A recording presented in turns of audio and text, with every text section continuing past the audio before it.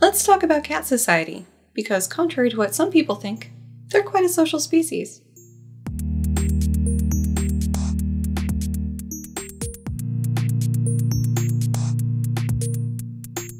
This video made possible thanks to the continuing support of viewers, patrons, and PayPal pals like you. Thanks! Hi, welcome back to the channel. Today we're going to talk about a paper that came up in Rule 12 of the 12 Rules for Life series. And what better way to have a nice week than to talk about kitties?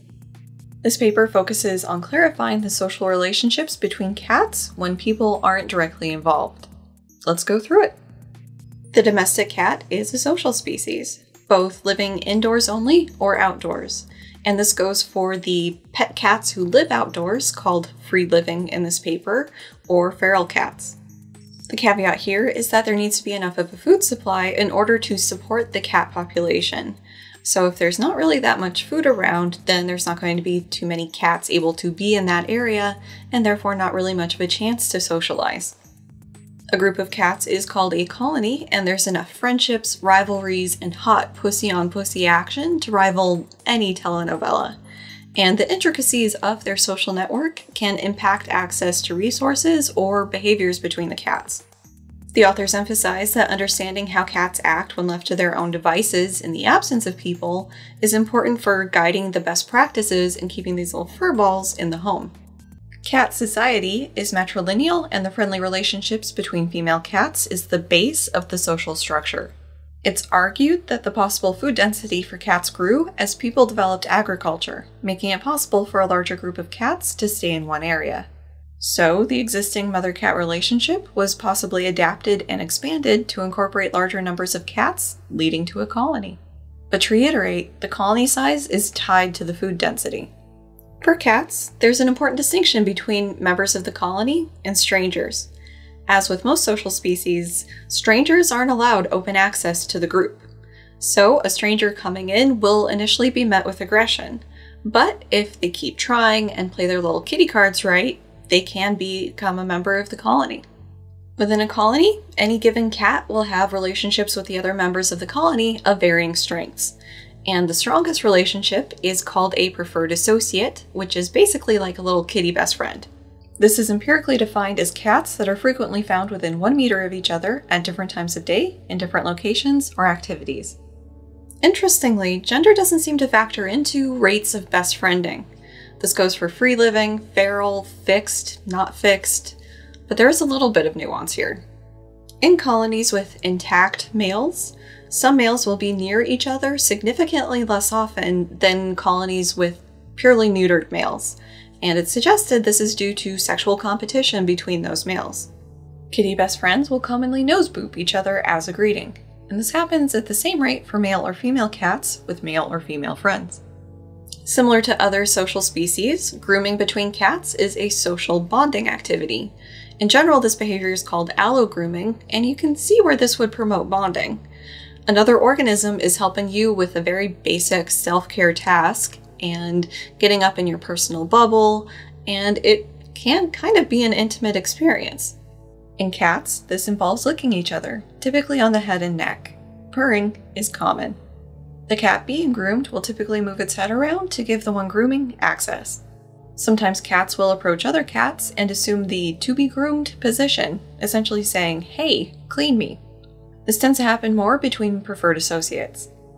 In addition to grooming, cats will allo-rub. If you've ever had a cat just get friendly with your leg, that's what was going on. This seems to accomplish a couple things. This allows for scents to be exchanged, and it probably feels good as they purr when doing this.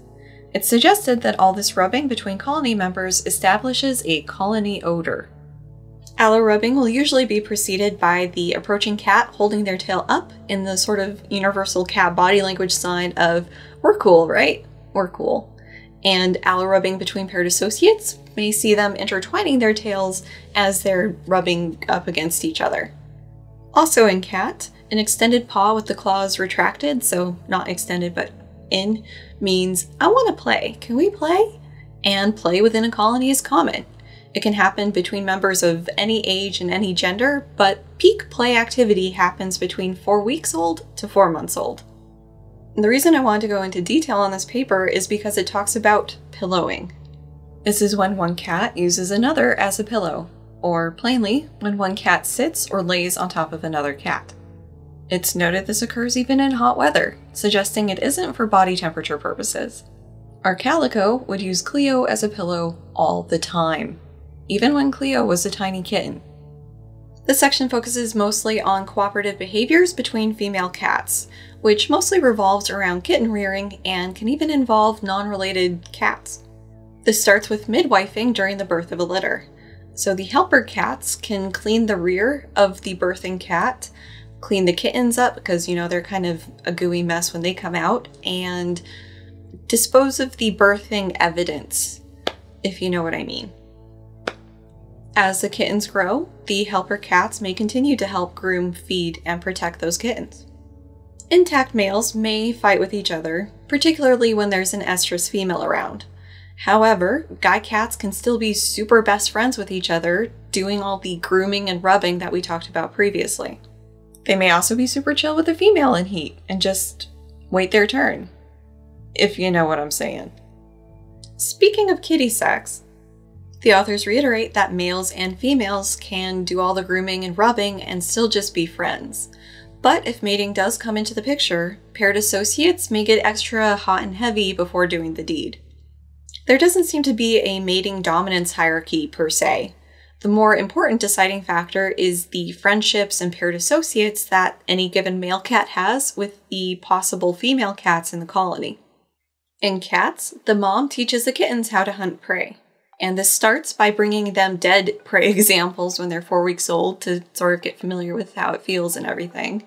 And eventually they graduate to being brought live prey to them by their mom and then having to hunt it in their little nest area. It's noted that part of this learning is observational in nature. The kittens watch their mother hunt and how she does it before trying to do it themselves in a way similar to what they saw. And the ability of cats to learn things that aren't part of their natural skill set purely by watching others, like humans open doors or whatever, is highlighted. And the paper doesn't talk about this, but it does fit into many owners' experience who let their cats outside, where the cat brings back a partially dead or not very hurt prey item and turns it loose in the house, presumably for the owner to do something with.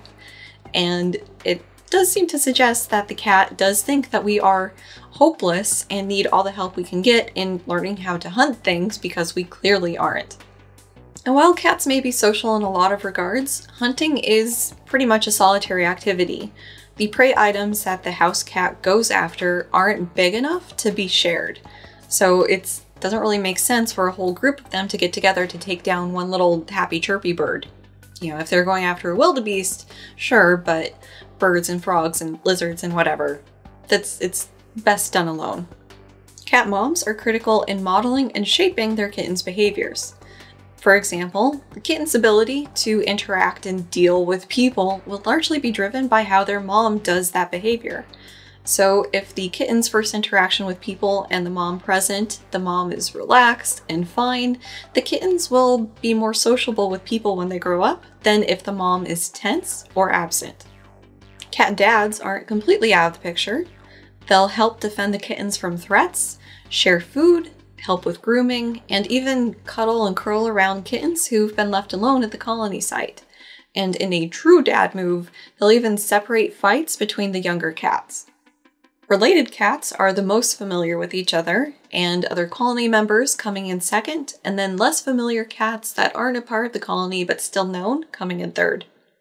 Small groups of cats may have a linear dominance hierarchy, like cat A is dominant to cat B, who's dominant to cat C, and cat A is also dominant to cat C, linear.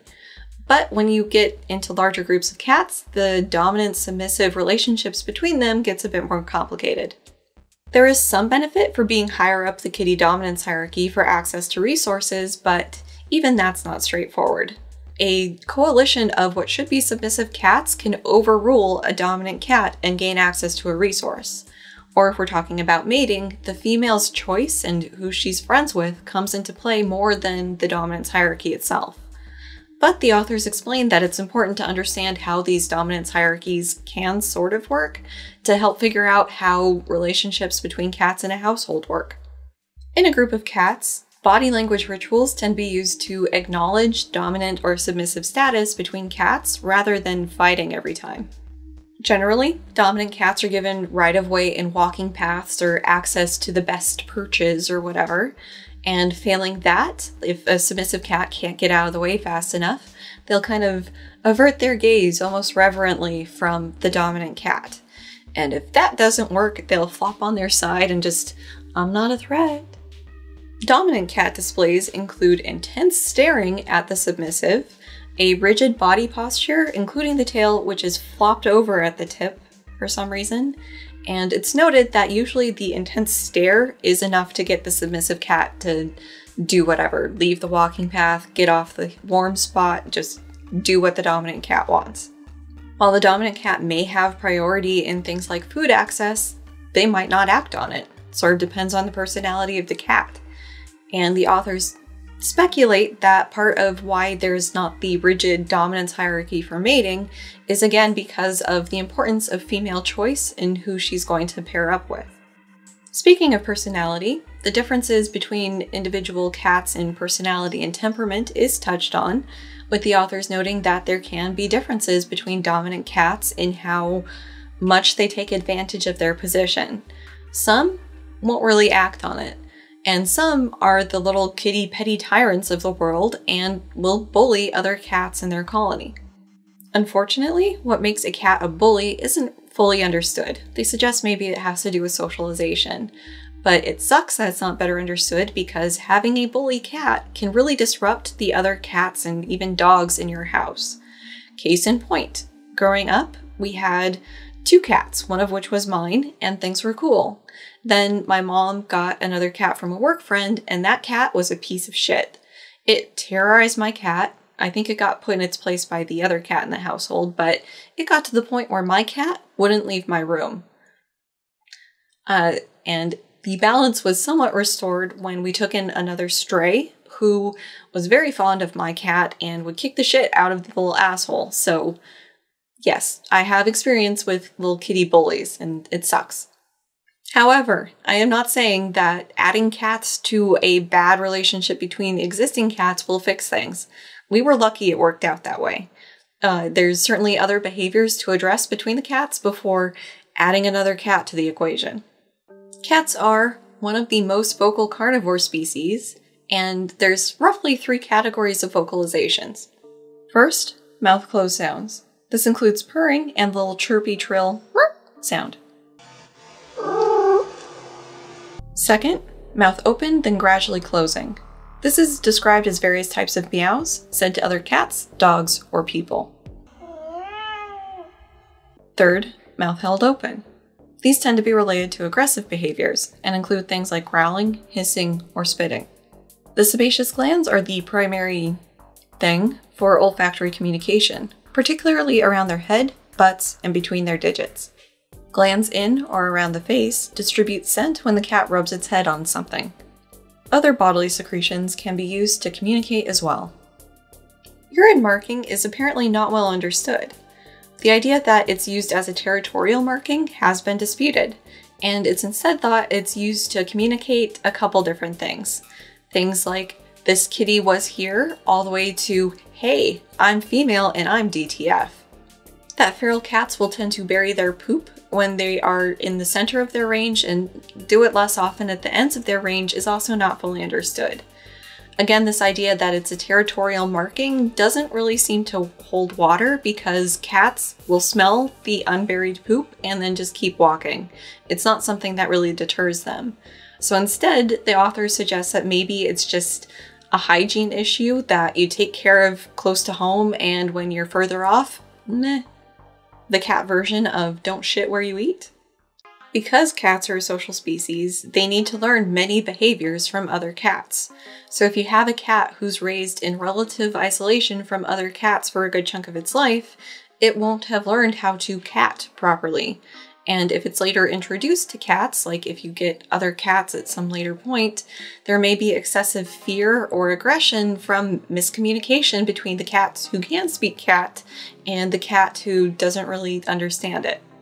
The authors note the stability of a colony's makeup and the response to stranger cats, and caution that this is something we need to understand as owners if we're trying to bring a new cat into an existing cat mix. As such, they have a couple suggestions. First, they suggest trying to adopt cats in small established groups, like 2 or 3 cats who are either related or attached to each other, instead of bringing in a single cat when you want a new cat. And related to that, Izzy, initially when she was adopted out before we had her, she was adopted out with her brother as a pair. And whoever had adopted her decided that they only wanted 1 cat, and so sent Izzy back into the foster system. And that pretty much broke my heart when this was told to me. And it's not like the foster lady was trying to manipulate me. This was after we were, sold on having Izzy as part of our family, and I'm signing the paperwork to make it official as the lady's telling me this. So it wasn't really emotional blackmail, but it was still part of her story, and I'm glad she's home here. Second, when bringing a stranger cat in, give their scents time to mingle, so it's sort of like a new colony scent. And this can be accomplished in a couple ways. For one, you can have them rotate in the rooms that they get to be in as you're getting the scent mingling happening. Also, you can work on gradually introducing them to each other. So first, a door between them and they can do the little paw sniff thing, and then between a screen door, and then eventually they get full access to each other. Cats rubbing on us are a sign of affection, and us giving them head scritches, we're essentially allo grooming them. We're doing the thing that the other kitties would do, just without all the cat hair in our mouth. But if a cat isn't really receptive to being scritched beyond its head and neck, remember that allo grooming between cats tends to just be in the head and neck area, and so this is behavior that might not be part of something it's comfortable with. Cats are allowed to have boundaries too. The hierarchical structure of cats in your household may be useful to think about and examine if there's some strife there. If there's a lot of aggression, particularly from one cat, you may have a poorly socialized animal in your mix. If you have a dominant and knows-it cat, the authors suggest that you might be able to reduce some of the strife by acting in accordance with that status. What this works out to is feeding them first, making sure that they have the nicest place on the scratching pole, giving them the best things first for them to do with as they please before the other cats. It's also included that you should make sure that you've got enough water sources and litter boxes and other vital resources that one cat can't monopolize it from the other ones. So in closing, cats are social little furballs, and understanding how they interact with each other can improve our ability to keep them around as friends. And that's it for this video. See you guys next time. Bye!